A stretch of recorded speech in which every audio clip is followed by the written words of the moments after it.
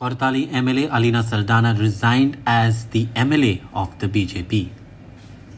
She said that she is very unhappy about anyone joining the BJP and there is no respect for those in the party.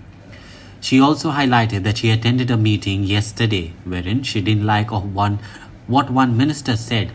She also came down heavy on the BJP over the 3 linear projects and said that one cannot destroy people's life in the name of development. Watch to what she has to say. I have resigned for valid reasons.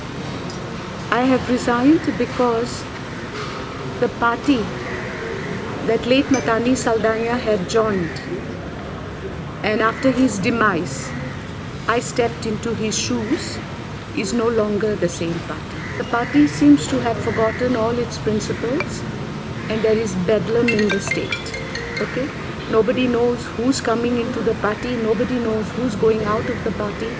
And I attended the meeting yesterday of the party, and there was one sentence, I will not mention the sentence, but there was a certain sentence that was made by one of the stalwart leaders of the party that made me realize that it is time I left the party. Do anything in haste, no matter who tries to persuade me. I will weigh the pros and cons. I will consult with the people of the constituency, and accordingly I... Madam, but तुम्ही 2022 contest करतली election? Yes. तुम्ही contest करतली? करतली. Okay.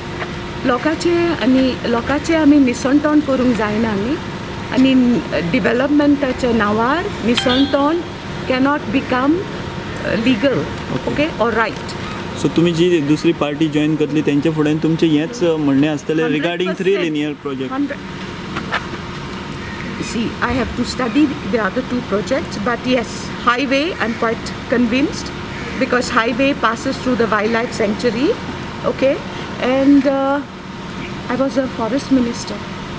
I know the rules, the laws that govern a wildlife sanctuary. I know what can be allowed and cannot be allowed in a wildlife sanctuary. And regarding railway double tracking, you will be opposed? Totally against. See, I have to study the other 2 projects, but yes, highway I'm quite convinced because highway passes through the wildlife sanctuary, okay, and I was a forest minister. I know the rules, the laws that govern a wildlife sanctuary. I know what can be allowed and cannot be allowed in a wildlife sanctuary. And regarding railway double tracking, you will be opposed? Totally against. Ma'am, you have talked... It will be the destruction of the lives of the people. Hundreds of houses will be destroyed. And I took the Honorable Chief Minister on the tracks to show him where the second track will land. Because I was informed by the railway authorities that from the center of the existing track you need 14 meters to lay the second track, and I personally marked the 14 meters, and in almost all cases the marking landed inside the compound of these houses. Okay. And in certain cases, it landed on the veranda of the houses. Will the people be able to live in those houses? Some of those houses are built, some of those houses are newly constructed on the old plinth. Okay?